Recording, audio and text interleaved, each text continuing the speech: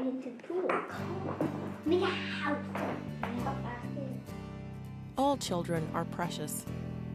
Since the Bruderhof was founded, its members have dedicated themselves to giving their children and the children of others the happiest and most constructive childhood possible. What I love most about teaching is the ability to make a difference in every child's life, and that each child can then find their potential and to see that coming alive, some outside as they work in the woods, others right here in a classroom with the academics or working on a poster, a craft project is amazing. And to see that light come in their eyes when they achieve, when they see, yes, I can manage, I can accomplish. To me, the most important thing is to help each child become a whole human being, able to love, help, and serve other people.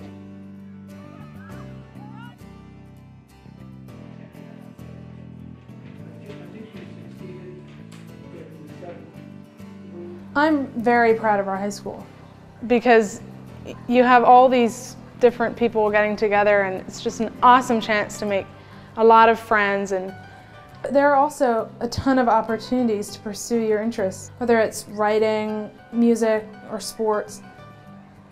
We're encouraged to go out from here when we graduate and make a difference in other people's lives.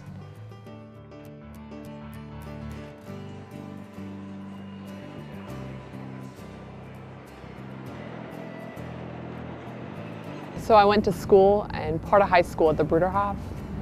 I guess my best parts of my childhood education was spending a lot of time in the woods, just enjoying nature, taking hikes with my class.